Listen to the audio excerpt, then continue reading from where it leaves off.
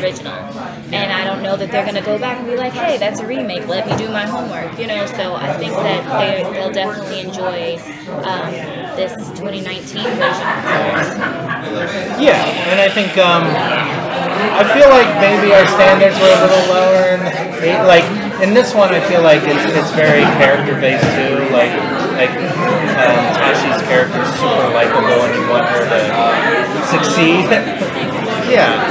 So I think that's kind of a new wrinkle in it. It's a little more character-based. Is this one of the situations where we're kind of pretending 3 and 4 didn't happen? Shots fired. Or is that something that we can discuss? He just shot the right gun. Well, yeah, in a way, sure. I actually... Three I like. Four's a little rough because you don't see critters much in the movie. They're kind of in space, and then you see a critter once in a while. So, but fun fact: my hair was actually red like yours when I first auditioned for this project. Yeah, I had to dye it back for critters. Did you want to dye it right back? No, I mean yes, back to red. Yeah. It was so badass. I think that helped me get the role, the red hair. But yeah, it was the red hair. It wasn't me. Yeah, it was just the hair. Did Dee give you any advice on fighting rubber monsters? Mostly to just have fun. You know, don't take it too seriously. Just have fun and kick ass. Because she was so in character with being a bounty hunter. So that was basically it. She was just like beat the shit out of it. You know, do it for the culture. I was like, okay, yeah, I will. And then her fight scene was so great in the original. I was just like, I can't tell that, but I'll try to match it. You know. Did she give you any indication about how life would be once you're in that kind of screen queen mold, so to speak? How life would be Comic-Con? Well, she just told me how fun it was, like, to do Comic-Con and to connect with the fans. And at the time that we had this conversation, coming to Comic-Con wasn't on the schedule. So it's just like she forewarned me about it, and then coming here and actually experiencing it, it's exactly how she told me it would be. So. Did you know going in that it was going to be puppets and not CG? Well, because this is my first horror film, I had never worked with CGI before, so I honestly didn't work on any project with it, so I didn't know what it was until maybe a few months prior to booking this film. But I was happy to see it because I hear people talk about all the time, oh, I had to talk to a stick with a tennis ball on it. I'm like, what? Who wants to have a conversation with a tennis ball and a stick? So I was happy to, have the puppets with the animatronics. So I really felt like when the critters were angry, they were really angry at me, seeing the eyebrows and everything. It was really cool. I don't think it was ever up for debate. I would have never done the movie if it was CGI, and I don't think anyone at Warner Brothers and other producers wanted to do it either. So, to me, it's not critters if it's CGI. It's got to be puppets. Aliens are real guys. Yeah. They're called critters. How does it go when you direct them? Do you direct the puppeteers, or do you talk to them as if they are the puppets? How does that work? That's a good question. That's a good question. It's a mix of both. Sometimes I feel like I will straight up talk to the puppet. Yeah. And sometimes he would call Keith Bianca. Bianca, can I get a little bit more? Yeah. It's a mix of both. Sometimes I'll lose myself and just talk to the puppet, for sure. I imagine a lot of adaptation coming into that. Yeah. Puppeteers are like, well, I'm Bianca. Yeah. And they're like a little louder because they're under the table. I can't hear you, Bobby. And he's like, Oh right. There's people. There's people I gotta talk to. Right. It's not a puppet. Right. But also, in the panel they mentioned Merry Brightness. What do you think is the future of the Critters cinematic universe? I don't know. I really don't know. I think it's all dependent on people watch Critters and take. Yeah. It's funny that he says that. I'm starting to think he got that from me. Because Christmas is, about it being Jesus' birthday. And when I went to South Africa, I got a temporary tattoo on the back of my neck that said Jesus Christ. So I feel like he just put the two together and kind of like... Jesus Christ. Yes, instead of Christ. Christ, Crites. So I don't know why I did that. They had to cover it with makeup. It was pretty spooky.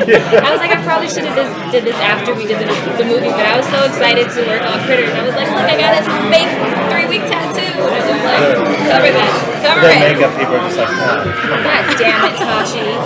Another 20 minutes of like makeup. All I can hear is the critter behind me. I know, right? Normal. They're attacking. What do you hope then for the future of Critters? What would you like to see? I would like, here's my pipe dream, because Critters for me is kind of the franchise as a kid that scared me because I had access to it. Because if you look at the Critters VHS cover, it's like a friendly cartoon character. So I love the idea of Critters being a franchise that kids stumble upon and kind of get spooked and horrified and opens the door to other horror films. So no matter what they do, I hope they keep that spirit of being somewhat accessible to kids to stumble on. And there's a lot of cutaway shots to death scenes, isn't there? Because you're working with the puppets. What's that? Because you're working with the puppets, you have to get a little creative with the angles you're using, so you don't capture anything. Sure. Yeah, because there's people underneath tables, so be wary of that. Like I'm working with the Critters, and there's like 3 men that I'm trying not to step on. They're like, getting closer, we need you more to the right of frame, and I'm just like, oh my god, I'm so sorry, sir, I stepped on your hand. He's like, it's okay, as long as it's not my critter hand. So final question, are there any other puppets that you'd like to rebring to life in the future in any other revivals, or do you have any particular puppets yourself you would like to watch kill people? I mean, Gremlins, that's probably the obvious choice. You know what you should do? Instead of like Merry Christmas should be about Gremlins versus Critters. Gremlins versus Critters. Like Jason versus... I think they both own, I think it's the same company, so... It's like Jason versus Freddy, Critters versus I agree. Gremlins. I'm on I think that would be super badass. Yeah. Bianca versus... Let's go pitch it. Right after this, right after this. Heard it here first. Bianca versus Gizmo, like, I mean, take you guys with me. And just while we're starting, can I get you two real quick, just loudly and clearly, to say both of your names and your positions on the production so that we can get the transcriber to be able to tell the audience? My name is Tashiana Washington, and I play Drea in Critters Attack. I'm Bobby Miller, and I'm the director of Critters Attacks. How's life in Critterland? Life is crazy in Critterland, you know? It's just furry balls everywhere. You got 9 minutes, what? Can I say that? Sorry. I think so. I mean, they are, with teeth. That makes it less with teeth. I mean, it's exciting. I mean, going on such an adventure. We shot in Cape Town, and this is my first horror film, so I couldn't ask for a better first experience with working with any kind of scary creature. I'm happy it was Critters. You said that your mum was got you into Critters when you were younger. How old were you, and what did you think of the original movie? I think I was about 5 or 6 years old. Yeah, that's what I said. Wow, like, why are you showing me this? And then I was like, Mommy, I don't want to watch it. She was like, you're watching it. This is Horror History Day. I'm like, what? Like, I think she just made that up. So yeah, she showed me that and Gremlins, and I was mortified. It kind of ruined my childhood for like 20 minutes. I got over it. So to go from being scared as a child to like doing this film as an adult is pretty cool. Did you find that kind of like sparked a horror interest in you then?